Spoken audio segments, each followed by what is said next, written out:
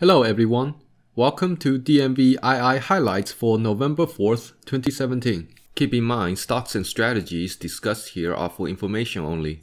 Do not treat any information provided here as investment advice or recommendation. It is up to the individual investor to perform due diligence prior to investing in any company. And here are the symbols covered this week.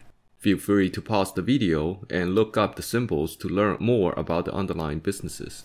On the micro highlights, for the month of September, personal income went up 0.4% and consumer spending went up 1%. Core personal consumption expenditure price index, however, only went up 0.1%. This signals flat or small change to core inflation. ISM manufacturing index went down 1.2% to 58.7 for month of October, signaling slight weakening in manufacturing sector. This week's EIA petroleum status reported crude oil down 2.4 million barrels, gasoline down 4 million barrels, and distillates down 0.3 million barrels. Refineries operating capacity at 88.1%. FOMC meeting announced no interest rate hike this month, but still expect to rate hike for the month of December. Trump picked Jerome Powell as the new Federal Reserve chairman. Jobless claims down 1.7% to 229,000 for the week.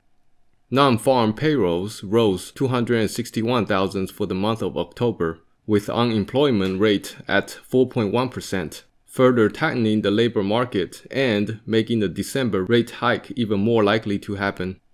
Nation's trade deficit for the month of September widened by almost 2.6% to negative $43.5 billion.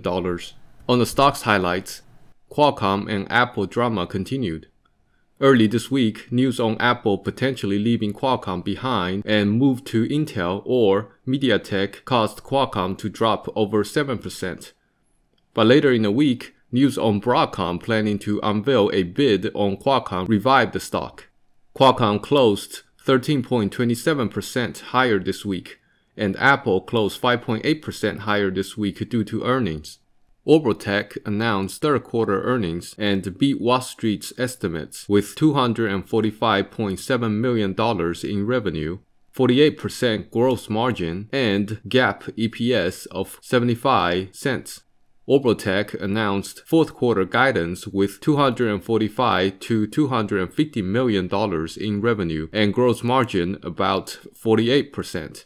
Stock closed 11.52% higher this week. And finally, Bitcoin rose over $7,000 per coin this week. And this concludes this week's highlights. Share, thumbs up, and subscribe to support us here. Thank you for watching.